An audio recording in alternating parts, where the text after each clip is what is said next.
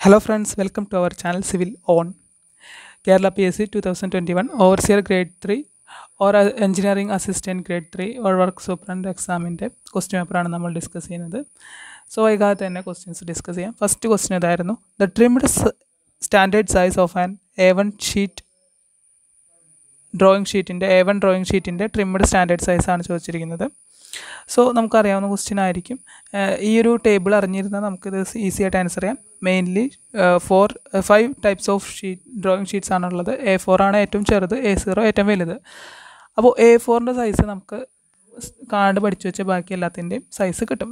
210 × 297 A4ൻ്റെ standard size. പിന്നെ ആ ഒരു 297 എന്നുള്ളത് A3യുടെ ഒരു ഡയമെൻഷൻ ആയിരിക്കും. കൂടാതെ 210ൻ്റെ ഡബിളായ 420 ആയിരിക്കും. 420 × 297 ആയിരിക്കും അടുത്ത സൈസിൻ്റെ A3യുടെ. അതുപോലെ തന്നെ കോൺസിക്യൂട്ടീവ് ആയിട്ടുള്ള ഷീറ്റ്സിൻ്റെ. അപ്പോൾ അതുപോലെ ആലോചിച്ച് വയ്ക്കാം. ഈ ഒരു ടേബിൾ പഠിച്ചിരുന്നാൽ മതി. So here answer will be option D 594 × 841 mm. Next question. Visible outlines are drawn as dash lines. Visible outlines നമ്മൾ സാധാരണ എങ്ങനെ വരയ്ക്കുക എന്നാണ് ചോദ്യം. ഗ്രാഫിക്സിൽ കുറേ ലൈൻസ് ഉണ്ട്, അതാണ് ഈ ടേബിളിൽ കൊടുത്തിരിക്കുന്നത്. അത് കണ്ടിന്യൂസ് തിക്കായിട്ടാണ് വിസിബിൾ ഔട്ട്ലൈൻസും എഡ്ജസൊക്കെ വരയ്ക്കാം. അതുപോലെ ഡയമെൻഷൻ ലൈനും ലീഡർ ലൈൻസും ഹാച്ചിങ് ലൈൻസും ഒക്കെ കണ്ടിന്യൂസ് തിന്നായിട്ടാണ് വരയ്ക്കുക. അപ്പോൾ ഇതുപോലെ ഓരോ ലൈൻസും ഇവിടെ കൊടുത്തിട്ടുണ്ട്. സ്ക്രീൻഷോട്ട് എടുത്ത് വെച്ച് പഠിക്കുക അറിയാത്തവർ. അപ്പോൾ ഇവിടുത്തെ answer visible outlines continuous തിക്കാണ്. Option C will be the answer. Third question. Which of the following instrument is use to draw parallel lines at any angles. അതായത് പാരലൽ ലൈൻസ് ഏതൊരു ആംഗിളിലും പാരലൽ ലൈൻസ് വരയ്ക്കാൻ ഉപയോഗിക്കുന്ന instrument ഏതാണെന്നാണ് question. Option A set square, option B ക്ലീനോഗ്രാഫ് and option C പെൻറ്റഗ്രാഫ് and option D none of these. Set square നമുക്കറിയാം 15 degree ഉള്ള angles draw ചെയ്യാനാണ്. ഇൻ്റർവെല്ലുള്ള angles 15, 13, 60 ആംഗിൾസൊക്കെ വരയ്ക്കാം. പെൻറ്റഗ്രാഫ് എന്ന് പറഞ്ഞാൽ നമുക്കറിയാം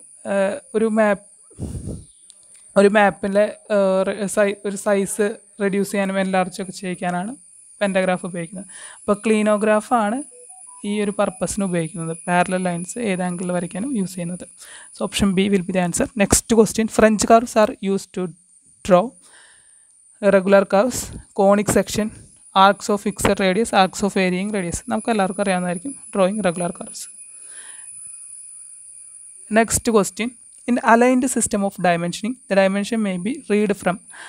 നമുക്കറിയാം മെയിൻലി 2 ടൈപ്പ് ഓഫ് സിസ്റ്റമാണ് ഉള്ളത്. അലൈൻഡ് സിസ്റ്റം, യൂണി ഡയറക്ഷണൽ സിസ്റ്റം, UCS സിസ്റ്റം. ഇവിടെ അലൈൻഡ് സിസ്റ്റമാണ് ചോദിച്ചിരിക്കുന്നത്. അലൈൻഡ് സിസ്റ്റത്തിൽ എങ്ങനെയാണ് റീഡ് ചെയ്യാൻ പറ്റും? ബോട്ടത്തിൽ നിന്നും പറ്റും, ആ റൈറ്റ് സൈഡിൽ നിന്നും പറ്റും ഷീറ്റിൻ്റെ. അപ്പോൾ ഓപ്ഷൻ ഡി ആണ് ആൻസർ വരാം. ഇപ്പോൾ നമ്മുടെ അടുത്ത് യൂണി ഡയറക്ഷണൽ സിസ്റ്റത്തിൻ്റെ കാര്യം ചോദിച്ചിരിക്കുന്നതെങ്കിൽ അത് ബോട്ടത്തിൽ നിന്ന് മാത്രമാണ് visible ആയിട്ടുണ്ടാവുക.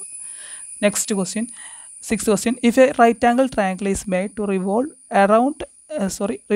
about one of its perpendicular axis, the solid formed is known as.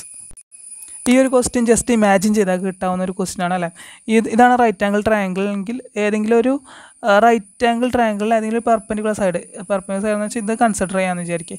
ഈ ഒരു സൈഡിന് ബേസിസിലാണ് ഈ ഒരു ട്രയാങ്കിൾ ഇത് കിടന്ന് റൊട്ടേറ്റ് ചെയ്യുകയാണെങ്കിൽ ഫോം ചെയ്യാൻ നമുക്കൊന്ന് ആലോചിച്ചാൽ കിട്ടും. ഇറ്റ് വിൽ ബി എ കോണാണ് ആൻസർ വരാം. Next question. 7th ക്വസ്റ്റ്യൻ നോക്കാം. In first angle projection method object is assume to B placed in. സിമ്പിളായിട്ടുള്ള ക്വസ്റ്റ്യൻ ആണ്. ഫസ്റ്റ് ആംഗിൾ പ്രൊജക്ഷനിൽ ഒബ്ജക്റ്റ് ഏത് ക്വാർട്ടറിലുള്ള ഫസ്റ്റ് ക്വാർട്ടറിൽ തന്നെ പ്ലേസ് ചെയ്യും. 8th question. The unit of RF is. RF എന്ന് പറയുമ്പോൾ കൺഫ്യൂസ്ഡ് ആവേണ്ട. എന്താണ്? റെപ്രസെൻറ്റേറ്റീവ് ഫ്രാക്ഷൻ നമുക്കറിയാം. റെപ്രസെൻറ്റേറ്റീവ് ഫ്രാക്ഷൻ എന്ന് പറയുന്നത് 2 ലെങ്ത്തുകളുടെ ലെങ്ത്ത് ബൈ ലെങ്ത്ത് ആണ്. അതുകൊണ്ട് തന്നെ നൺ ഓഫ് ദീസ് ആണ്. അതായത് length in plan by length in ground ആണ് അല്ലേ. അപ്പോൾ നമുക്ക് ആൻസർ വരാം റെപ്രസെൻറ്റേറ്റീവ് ഫ്രാക്ഷൻ യൂണിറ്റ്ലെസ് ആണ്. Next question. 9th one.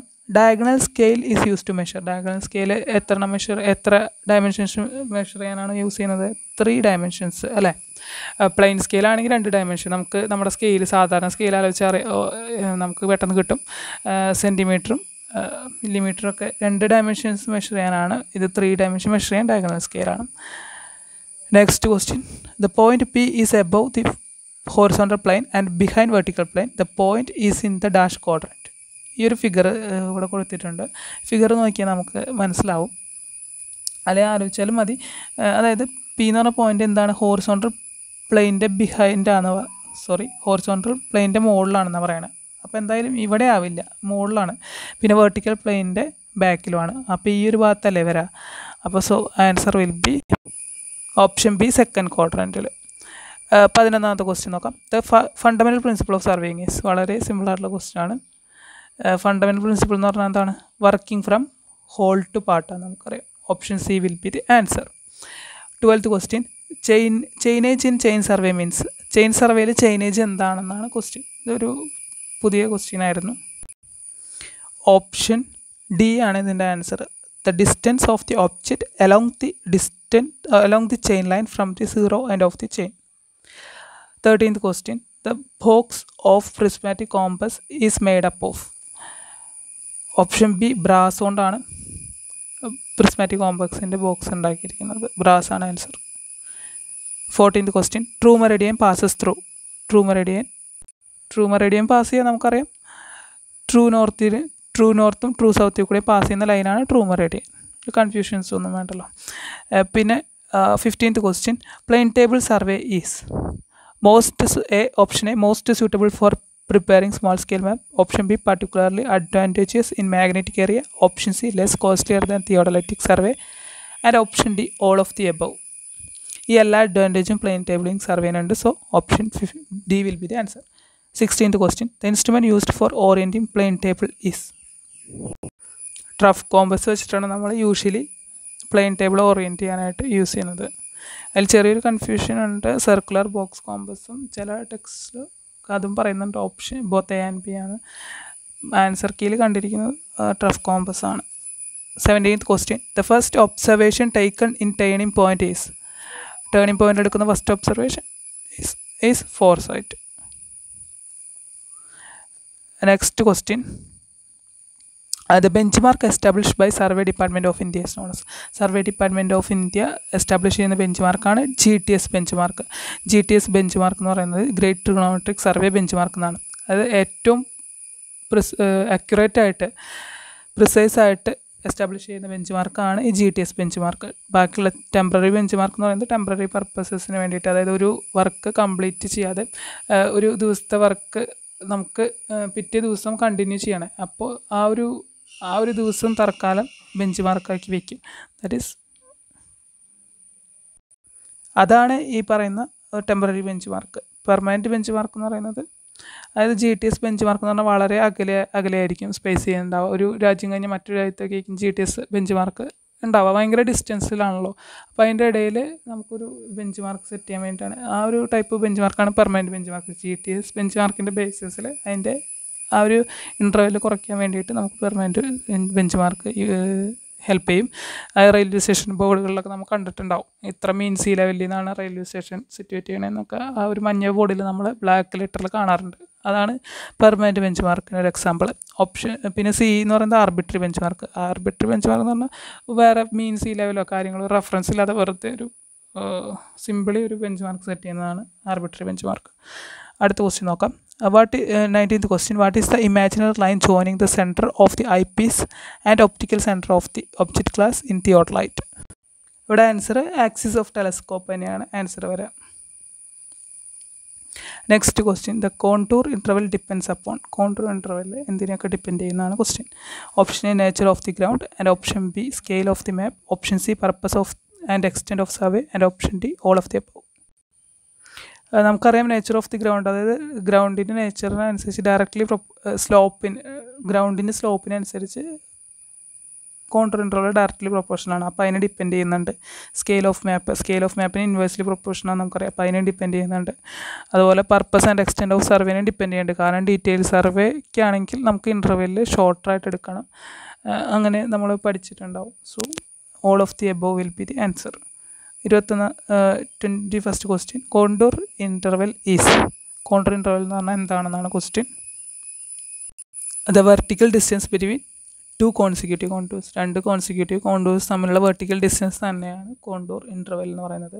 Horizontal distance ആണെങ്കിൽ അത് ഹോറിസോണ്ടൽ ഇക്വലൻ്റ് ആണ് ആൻസർ വരാം.